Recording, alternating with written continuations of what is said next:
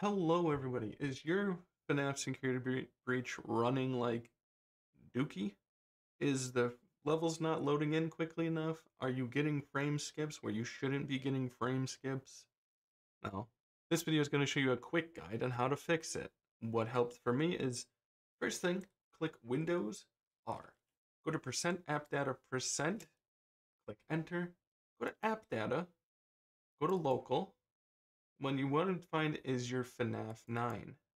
Go to save, go to config, Windows no editor, and go into game user settings. You're going to find settings here that are not in the game.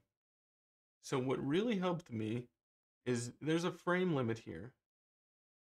Mine is at 60, but I might change it to 165. No, I'm not going to change it to 165, but put it at 60 and that should fix all your problems. I was going to put the 165 because my computer monitor is 165 hertz.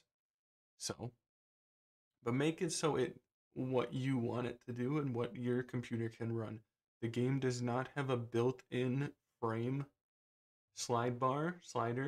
The game barely has anything implemented into it. And this is what fixed it for me. You can have full screen mode, dynamic resolution, and to fix these ones where it says false, just write true. First delete false and write true. But I'm not going to do that because I don't want that on, so I'm just going to write false. Excuse me, that's what fixed it for me. But yeah, there's everything in here is not in the game.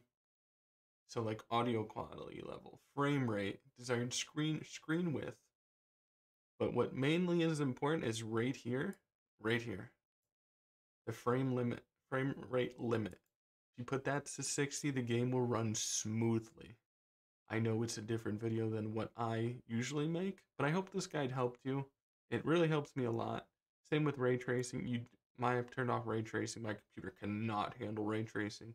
I only have a 1660 Super. But if you like this video, please hit that subscribe button.